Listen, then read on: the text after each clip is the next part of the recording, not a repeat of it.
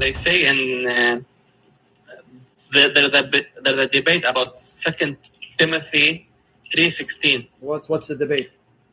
It's about the Greek word theopneustos.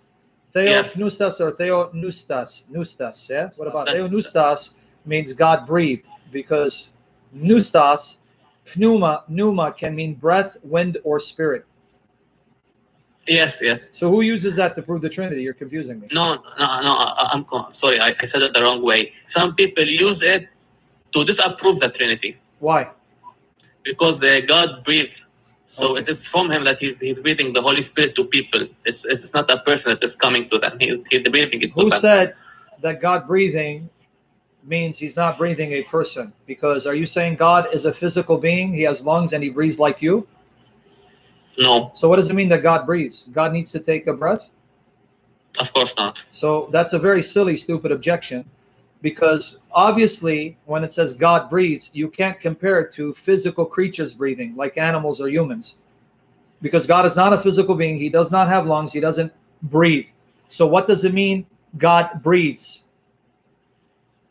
That is correct. So what does it mean? He is giving his spirit. Yes. He's giving the Holy Spirit. Because let me now show you how this language works. When you think breath, what do you think? Air. I breathe air. Okay, so but what do you think of a breath? No breath, what happens? What does breath bring to mind? To give. Let's try this again. Timmy is getting angry now. Oh, what do you think when you think breath? Not how do you give breath? You give me breath? No. When you think breath, what do you think? Life. Yeah, you got it. Yeah. So when it says God breathes, that's simply biblical language to show that God sends the Spirit to give you breath and life. That is correct. That's all it means. Because when God breathed, that means he's sending life to you. How does he send life to you? By sending the Spirit to give you life.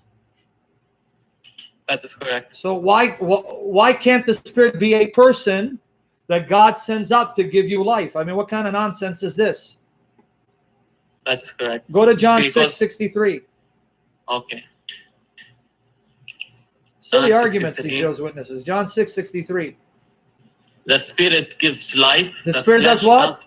Gives life. That's why it's called the breath of God, because when you think breath, you think life.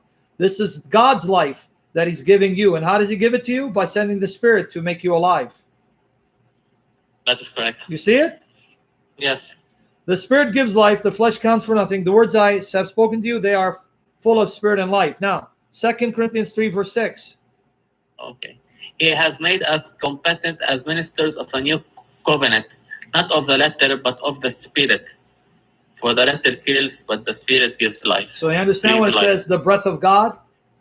Yes. It's not literal breath like you breathe. 2 Corinthians 3:6 says the Spirit gives life. So 2 Corinthians 3:6 says the Spirit gives life. So God is not a physical being. He doesn't physically breathe. When you speak of the breath of God, that's a metaphor. Because when you think breath, you think life. So when God breathes, that's simply a metaphorical way of saying God sends forth his Holy Spirit to give life. That's all it means. Did you get your answer? I get my answer. And again, like you told me yesterday, we don't have to think in our human brains and like how we think about life. Yes. Like breathing is not actually breathing. God breathes, he gives life. Yeah. That's the metaphor, as you said. Of course, because unless you believe he's a physical being, he has lungs, he has chest, he has a throat, he has a tongue, he has a back. No, that God, it doesn't have that.